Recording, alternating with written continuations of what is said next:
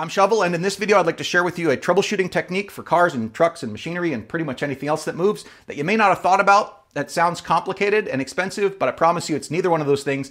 If you've got an action camera or even the camera on your phone and you've got a desktop or laptop computer, you probably have everything that you need to do this. Now, a few years ago, a YouTuber named Steve Mold put together a video on something called motion amplification, which involved a lot of expensive machinery and software and complicated stuff that is frankly not for the rest of us. But it doesn't have to be that complicated to get pretty good results just using free and cheap stuff. So before I show you how to do it, I'll kind of give you a description of what it is.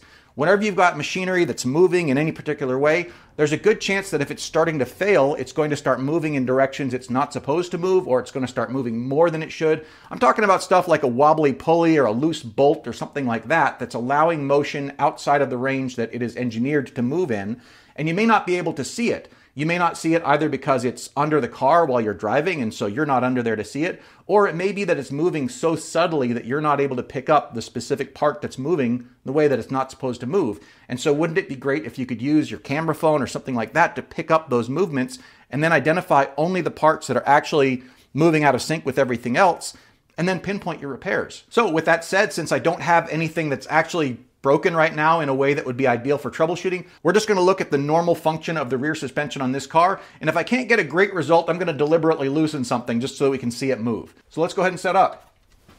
To make this video easier to shoot, I've got this 1996 Mustang up on this wooden cribbing. That gives me plenty of vertical space. And of course, I've got a light over here because, well, you need a light for videography.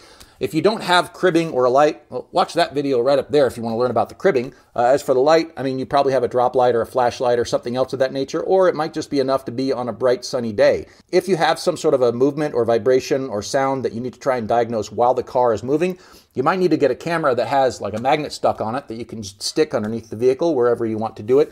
There are two important parts of this. One of them is that the camera needs to be rigidly mounted with respect to some frame of reference, because you're looking for motion, and of course you want to have some background reference for what the motion is against. So for example, this one has a magnetic connection, which means that whatever it connects to firmly. It doesn't flap around. Or if you're doing it statically around your house, you can do it with a tripod that just puts it against the ground or puts it against a solid part of the car or whatever, so that you have a steady frame of reference against which the movement's going to exist. One other challenge is this particular camera right here. This is a little Polaroid guy. This one does not have a way for me to turn off its automatic stabilization function. And the automatic stabilization means that I can't use this for any kind of motion amplification while the car is in motion, because whenever the car is accelerating or decelerating or going around a corner, it completely shifts the whole image and obliterates the technique we're about to use. So you may want to experiment with any kind of stabilization, turn it on or off. It depends on how it's done mechanically inside your camera, whether it's a software function of it or a moving lens. And so that's the kind of thing that you'll have to kind of experiment with, but you'll get it figured out pretty quickly with your own hardware. And thankfully it doesn't cost anything to try, so try multiple times.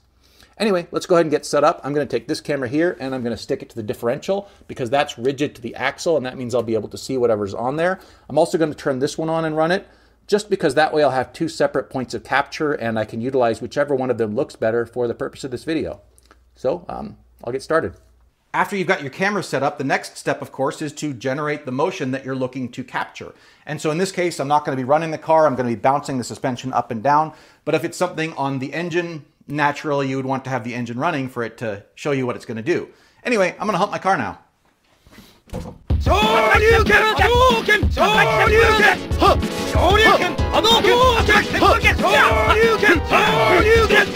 It's usually not necessary to go at it for that long, unless that's what you're into.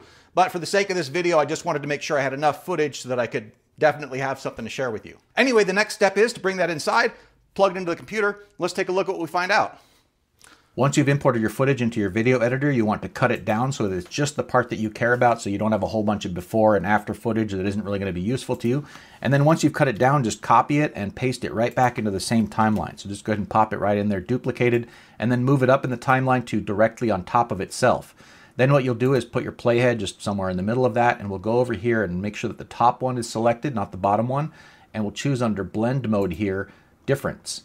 And that's going to make it so that the only thing we can see here is what's different from one frame to the other, meaning the difference between the top one and the bottom one. Since these are exactly the same footage and they're at the exact same alignment to each other, they're not going to show anything because there is no difference between them. And you can probably see where I'm going with this. Let's go ahead and zoom in real far so that we can move this the smallest amount possible. I'm just going to go ahead and zoom into the very beginning here, and I'm going to take the top one and move it over just one notch. That's the smallest amount that this software lets me move it over, and you can notice that there's a little bit of stuff appearing here in this image. So now if I zoom back out again and I play this, we'll see some stuff emerging. So let's go ahead and pause this right here. So most of this stuff here you can tell is what's supposed to be moving. Like you can see the suspension member moving, you can see the gas tank moving up and down because that's attached to the body that I'm rocking up and down by pushing on it. You can also see in this video that the cribbing at the bottom is moving, and the reason for that is that this camera was mounted to the axle, so the axle isn't moving relative to the camera, but because of the air in the tire, that means that the ground, and therefore of course the cribbing, is moving relative to the axle. The tire is compressing a little bit and we see an outline of the cribbing here. But if we play the video, we can see one thing that's flashing and moving that's not supposed to be moving, and that's this guy right here, which is the shock absorber, and that's the part that I deliberately loosened in order to make this video. That part shouldn't be moving relative to the axle, and since we can see it moving, we know that that's a place we should focus our troubleshooting.